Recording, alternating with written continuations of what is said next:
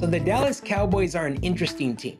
Okay, they're an interesting team. This is a team that I have had #1 in my polls a few times, that I've heard several people have in their top 5, right, as one of the top 5 best teams in football. And rightfully so. They still have, they're still #1 in yards per game. They're still in the top 5 in rush yards per game. They're still in the top 5 in pass yards per game, right? And they're 3rd in scoring. This is a legit offense when they're healthy, right? And that's been their problem lately, is health.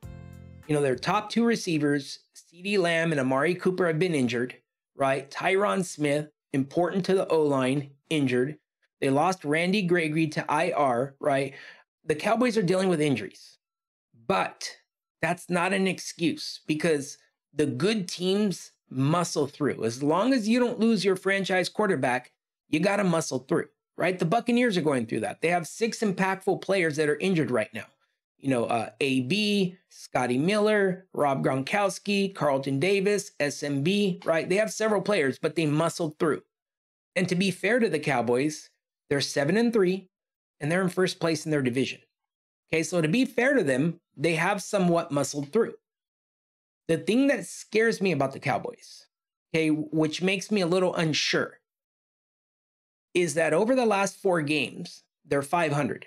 And when you look at their schedule, they have one big win against a winning team. That's against the Chargers. And we're not sure how elite the Chargers are, right? We're not sure yet. I think they're a good team. I think they're a really good team, but we're not sure. But yet, it's one win that the Cowboys have over a winning team, right? They lost to the Buccaneers and they lost to KC now, right?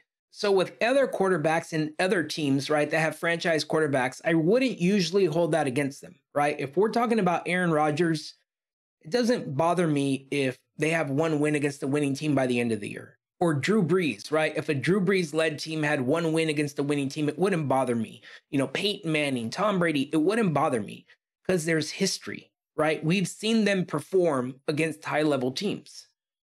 When it comes to Dak, that's been the one thing why most people don't want to call him elite, is his record against winning teams. So when we look at the Cowboys schedule and we see that they have one win against one winning team, you know, there's reason to be concerned, because Dak doesn't have a good history of this, right? And to be fair to Dak, going into this game against KC, right, his top 2 receivers were injured, right? Like, everyone's hurt on the Cowboys. Those are the games, right, especially given his history, those are the games you hope, right, that he rises, that he goes off, right, that you know, he performs like a quarterback that makes $40 million a year. Those are the games right there. So it is a little cause for concern. The other thing about the Cowboys, right, has been their defense, right? And yes, they've had great games with a lot of turnovers. And Micah Parsons, oh my goodness, right? He has 8 sacks on the year. You know, the way he's performing, he could win a Defensive Player of the Year award with the way he's performing, especially over the last 3 games. They're finally using him as an edge rusher, and he's had a sack in the last 3 games, right? Consistent 3 games in a row, right? A sack each and every game. And I like him better when they line him up as an edge rusher. It just seems like it fits him naturally. It fits him naturally. When you look at this entire Cowboy team, though, there's questions, right? There's questions. You're not sure. And it's because of the history, right? It's because of the history. If I had seen Dak in big games perform at a high level consistently, right, you know, on the high stage in the biggest moments, I wouldn't care about all of this. But given his past situations, right, and his record against winning teams, it does bring up cause for concern. Now, I know quarterbacks do not win and lose games by themselves, but he is being paid $40 million.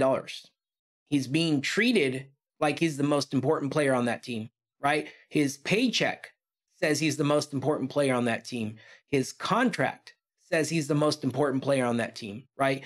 You don't pay someone $40 million if you don't think they're important. The fact he's getting $40 million tells us that the Cowboys feel Dak Prescott is the most important player on this team. The game against KC was a huge letdown. You couldn't ask the Cowboys defense to do any more. They did a good job holding Patrick Mahomes and the Chiefs to 19 points If you would have told me before the game that the Cowboys were going to hold the Chiefs to 19 points, I would have said the Cowboys were going to spank them, even without their top two receivers. Does this mean that Dak doesn't take the time to practice with everyone? Because you have to be prepared for these moments. You have to know this is a possibility in the NFL, right? This is one of the reasons why Brady and Peyton Manning were known for working with everyone. They were obsessed. They would work with their third, fourth, fifth, everyone down the line, so that when these moments would come, they would be prepared for them. So I don't know if this is a coaching thing, a Dak thing, a Cowboy thing, or what. Or maybe we're overreacting. Like I said, to be fair to the Cowboys, they're 7-3 and they're in first place. I will caution Cowboy fans with this, though. The Washington football team's starting to play good. The Philadelphia Eagles team is starting to play good, right? Especially the Eagles right now. They're starting to look good. And they're not too far behind. And when I look at Dallas's remaining schedule, right? They have the Raiders, the Saints, Washington twice, the Cardinals, Philadelphia. That can get a little iffy. Now, this is a remaining schedule that a $40 million quarterback with a legit team should win. Okay, doesn't mean he has to win every game. But given where the Cowboys are at right now at 7-3 with a $40 million quarterback, those teams I just rattled off, okay, the Raiders, Saints, Washington, New York, Cardinals, and Philadelphia, they're tough games, but the Cowboys should be able to win enough of those games to win their division. If something goes wrong and the Cowboys don't win their division, regardless of the injuries, that would be a huge letdown, a major letdown. That is something that should not happen. That absolutely should not happen when you pay your quarterback $40 million and you start your season the way the Dallas Cowboys have. They had a great start. They've won a lot of games. They've grabbed the attention of the entire nation.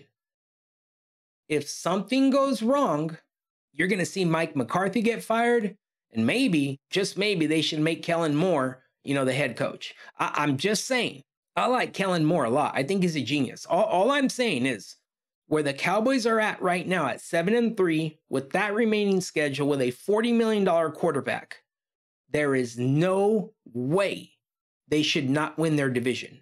There is no way. It's going to be tough, but they need to win this year. Hey everyone, thank you for watching SP Sports today. Please don't forget to click the subscribe button down below. This way you are notified when we post new videos. Also, if you have a moment, leave a comment and check out our other videos.